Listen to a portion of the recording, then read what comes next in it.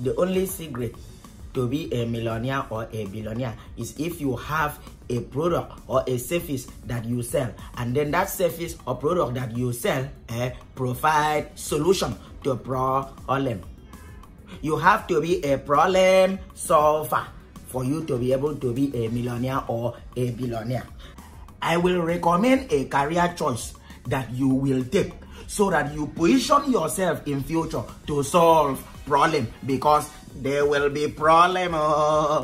Number one career choice that you will make that will produce money in future is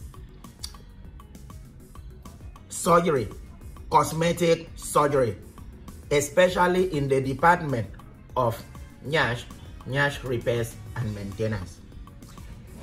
The number of nyashes in Nigeria, especially from most of all these fake practitioners, are very alarming, very big. And what I am seeing is likely going to be a lot of problem in the future. So you have to be there. Position yourself in future so that you will maintain and repair fallen down and collapsed nyashes.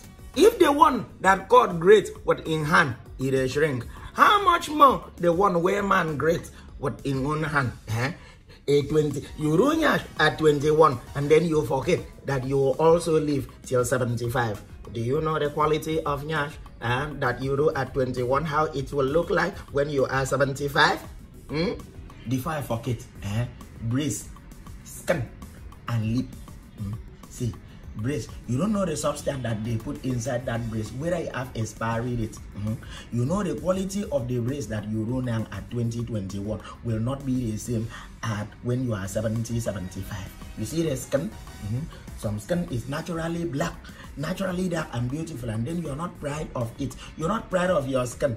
You go and sometimes you go and choke substance like drip inside your bloodstream, and before you know it, you begin to be white, and white like pepper, so that they can even sign something on top of you like a document. And the lip, you go and choke something inside your lip, and then your lip will have a touch of pommoness and do like this. That is what is beauty for you. Look, this thing may have a boomerang effect in the future. So please, position yourself to solve problem in the future, because problem will come and monies will be made.